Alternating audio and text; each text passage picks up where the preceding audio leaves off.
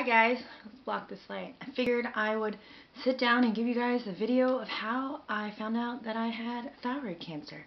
Let's hop in the chair and start off the vlog. Whew! Alright, so first let me start off by saying that I am filming this on my camera. I think the audio quality is really bad, so please bear with me. I'm going to try to do this in one take because again, I don't have editing software, but here's my story, and I wrote some notes so that I know what to tell you guys. Before I had found out that I had thyroid cancer, I had weight issues for about 8 years. There was 1 year I was about 189 pounds, and the next year I would be 119. The following year I'd be 150. The next year I'd be 100, and we could not figure out what was going on with my body. Went to the doctor and did blood work, did scans. They found nothing.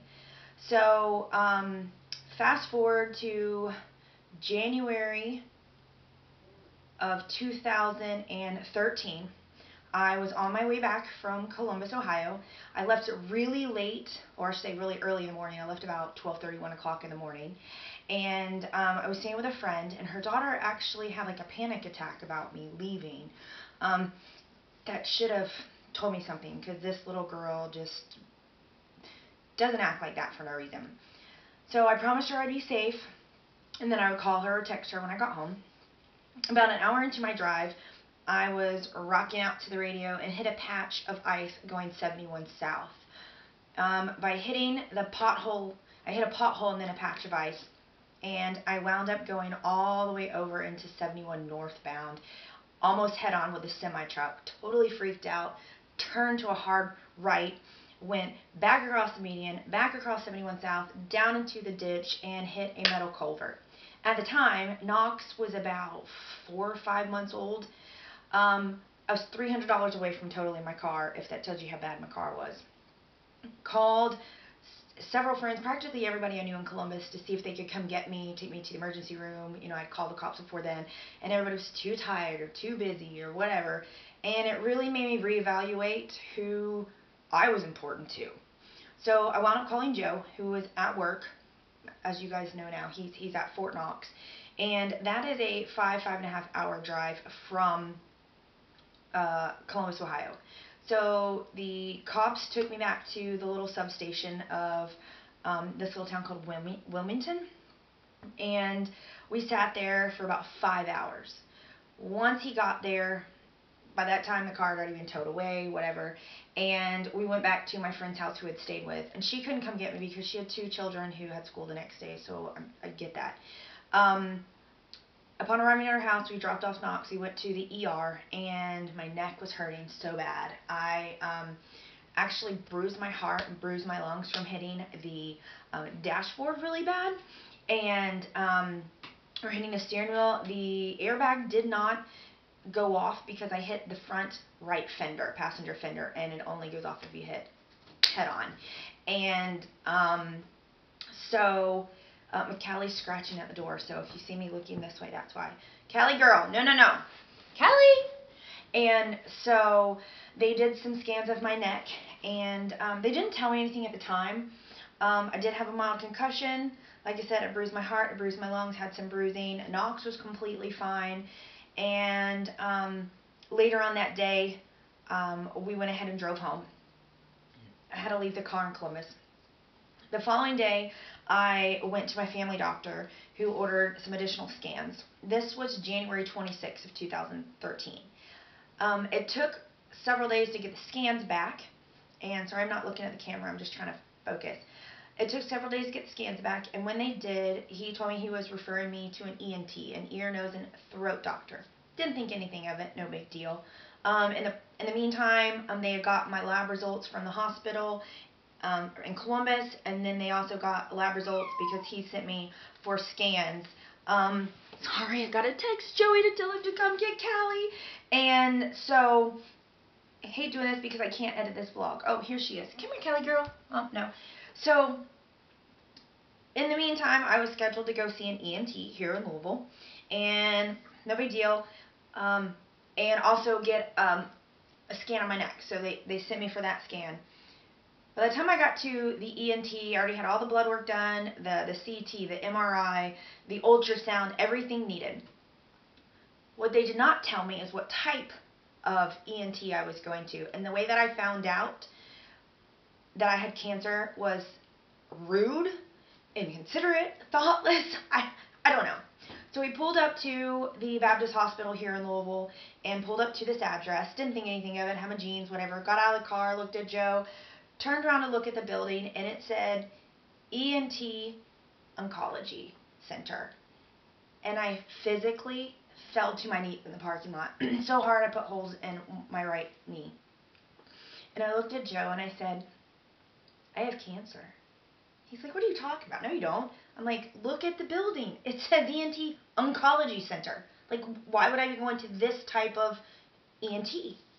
So we go in, filled all the paperwork. They mailed it in, they mailed it in ahead of time, so I just had to give in the paperwork. And we go back, and the ENT says his name, don't want to give his name, and he puts his hand on my knee, and he said, I'm sorry to tell you that you do have cancer, but you have thyroid cancer.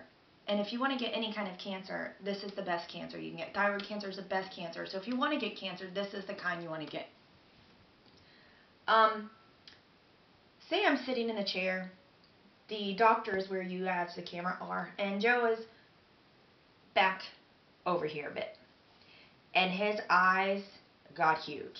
I looked at the doctor and said, I don't care if I have effing toenail cancer. Cancer is cancer. And who wants cancer? Who says, oh, I want cancer, but, can you give it a good kind? I want to make sure it's good. So,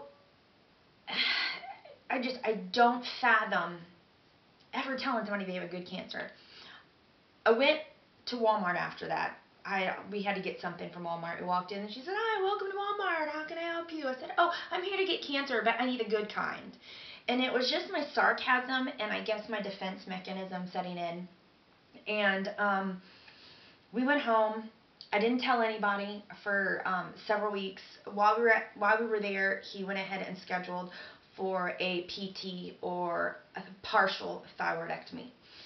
He also wanted to do an FNA, which is a fine needle aspiration, where they take needles and they poke you, but it's not just one. They can go in anywhere from 7 to 28 times because they want to poke all through your neck and pull out, samples. I remember telling him, no, you're not going to do that. If you've got to take it out anyway, you can take it out. You can poke the hell out of it once it's out, but I have enough needles. I've had enough surgeries in my life, and yes, I have 12 tattoos, but it's a little different getting a needle, blood work, shots than it is here. This is like road rash, and I get something pretty in the end. I don't get anything pretty after this. So they schedule my surgery. By this time, my accident was January 26th. I didn't see the ENT until the end of March, end of February, beginning of March, and they scheduled my thyroidectomy for April 17th. Went home. I didn't tell any of my family. I didn't tell anyone. I was working at the time. I went back to work. I didn't say anything to my employer. I worked for an ophthalmic office, an eye center, and I did with glaucoma and cataracts and all that kind of stuff. And Cali, she's gonna make this black. There we go. And so I probably spent the next month before. I think I told my boss about 2 weeks beforehand. So I was just dumbfounded. I wanted to get my hands on any kind of research that I could get my hands on. I wanted to know everything I could about FICA, thyroid cancer.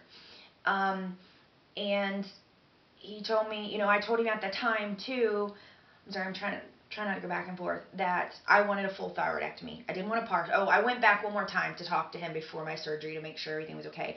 And I told him, upon the research I had read, I had found several support groups on Facebook, that I did not want a PT, I wanted a TT, a total thyroidectomy, because number one, I was going to be on Synthroid, whether I had a half or a whole thyroid.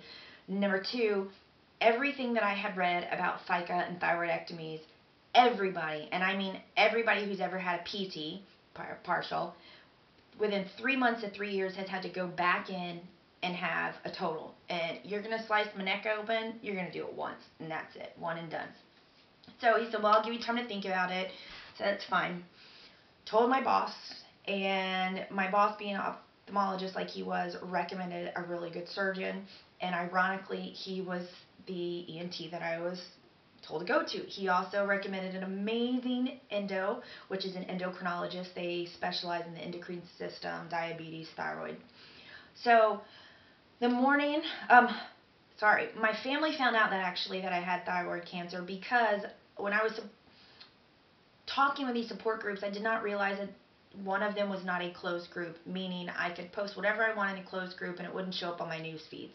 However, the one was an open to everybody, so when I was posting and asking questions, Cali, it would show up on my parents' feed, and my mom was getting calls, my dad was getting calls. Nobody was telling me, but my aunts, my uncles, my cousins, my friends were all calling my mom and my dad going, what the hell's going on? What's wrong with Kelly?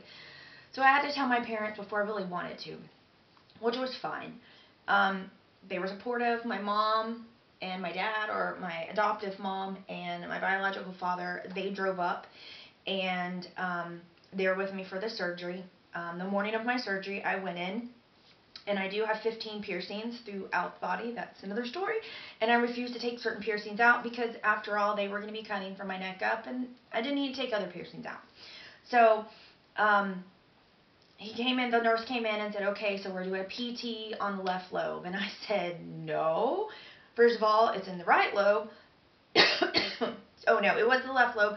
I said, but we're doing a total. She's like, no. And she sat there and argued, and she said some really ugly things about certain piercings that I have. And my mom and my dad, which certain piercings I don't want my dad to know that I have. My parents were awesome, and they were very supportive, and they pretty much told the nurse to get the hell out and don't come back. So the doctor came in, and he said, are you sure you're going to have to be on Synthroid? Again, I'm going to have to be on Synthroid for the rest of my life. So surgery was done and over, and I woke up, and when I came to, I was able to talk to the doctor, and he said, you're a very bright woman. You not only had cancer in your left lobe, you had a type of thyroid disease in your right lobe. On top of that, the cancer that you had was, here comes Cali, the cancer that you have was totally encapsulated. As an example, a boiled egg, the yolk inside the boiled egg is encapsulated. It can't get out of the slimy, snotty part of the egg. So by refusing the FNA, the fine needle aspiration, I had prevented myself from having the cancer spread. If they had gone in with a fine needle aspiration and poked through the thyroid and pulled it out, it now has an exit for the cancer cells to have spread. So do your research, people. If you have to have, I don't care if you have to have tonsils out, do your research. So I saved myself there, as well as I had follicular variant papillary carcinoma hyperthyroidism in the left lobe. It was stage 2B. It was almost to stage 3. I never heard of A, B, or C, but I'd had it for about 3.5 years, although I was sick for 8. And then the right lobe, I had Hashimoto's thyroiditis, which is a hypothyroidism. And the difference between hyper and hypothyroidism, you get tired, you're sluggish, you just have no energy, you gain weight. They say hypo-hippo. Hyperthyroidism, you have a lot of energy. You can't sleep. Think of a child who has a high metabolism. You're very thin. So that was the reason that they were never able to figure out what was wrong with my thyroid. As my endo explained after my thyroidectomy, it was like my foot was on the brake and the gas at the same time. And so whenever they would do lab work or stuff, they just couldn't tell through my labs. So I needed those scans, which I had never been given the opportunity to have before. Are we still recording? Yes. Awesome. So, sorry. So, that was done. Let's see if I can even show you guys. I think I've showed you in the past, and this light is not helping. They actually cut me from about here, if I can feel, from here all the way to here. You see a white dot, and that white dot is where the drainage tube was, or as we call it, the blood grenade. They inserted the tube, they stitched all this up, and I had a tube that went down. It was taped to my chest, underneath my breast, down my ribs, and a little, looked like really a grenade that you could see through a squishy. And I had to measure the output, which was blood, Measure the output every day, and then write it down and take it back. And I wasn't able to get it out at the first visit, the first post-op visit, because I hadn't had enough fluid drain. If you've ever seen anybody have a breast surgery or any kind of major surgery, they usually have tubes, and it's just to help to get the excess fluid from swelling out. So after my second visit, they took everything out, and my scar is amazing. You can't see even the white dot. I notice it's me. So that was that. I was recommended, I was sent from the ENT to my endo, and so my endo suggested I have something called RAI. RAI is radioactive iodine. Radioactive. And while working at the eye center, one of our patients was, or is, a gynecological oncologist. And so I emailed Dr. Mike over my pathology report, and he said, "Kel, you know what, it's up to you. It doesn't look like it had spread anywhere. I wouldn't worry about it, because after all, it is radioactive, and unlike chemo that kills everything now, radiation may show signs 10 years later. You may be fine for 10 years, and then the adverse effects will show up, but they may show up later." So I denied it, against the wishes of my endocrinologist. Did my blood work, everything was fine, got 1 year post-op, and was considered in remission. It was fantastic. It did take a while to get my body used to Synthroid. Synthroid is essentially synthetic thyroid, fake thyroid, like a fake arm or prosthetic arm. It's, you have no thyroid, you have to have this thyroid stimulating hormone, TSH, so they give you Synthroid. About 14, 15 months after surgery, I wasn't feeling right. Didn't feel good, didn't do anything, couldn't do anything. I felt like I did exactly before surgery. I had developed several issues. I had brain fog afterwards. It was memories, issues I was having. I would be folding laundry, and I didn't realize, I couldn't remember if the laundry was clean or dirty.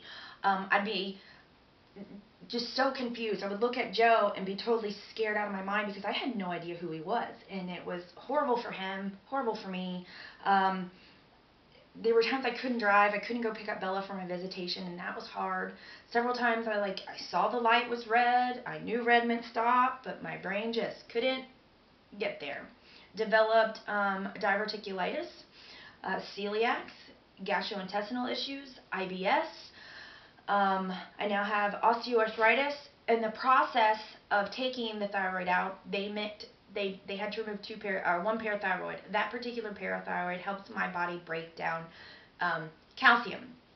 Afterwards, after any type of thyroid, whether it's partial or total, they give you Tums because it has calcium in it. And I woke up a couple days after surgery, and I was like this.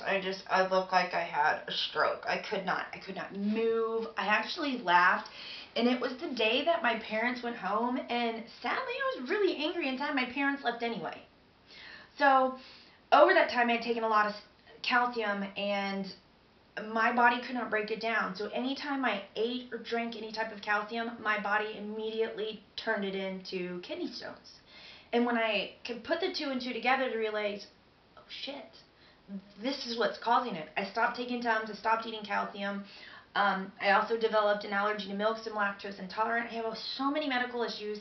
All the doctors say, oh, it has nothing to do with your thyroid. Really? Because I was perfectly effing healthy and happy before my thyroid was gone, and thyroid is so important to your body. Cali, every time she comes over here, try to grab her. So 16 months post-op, I was told I needed to have RAI, radioactive iodine. And it's not as simple as just having radioactive iodine. You have to go on a diet called an LID. Excuse me. An LID is a low iodine diet, which is not a no iodine diet, a low iodine diet. Your thyroid cells, whether good or bad, feed off of iodine. So the purpose is strip your body of as much iodine as possible. They will give you radioactive iodine, which is literally the size of a Tylenol gel cap. You put that in your mouth, and then your thyroid cells, good or bad, which I didn't have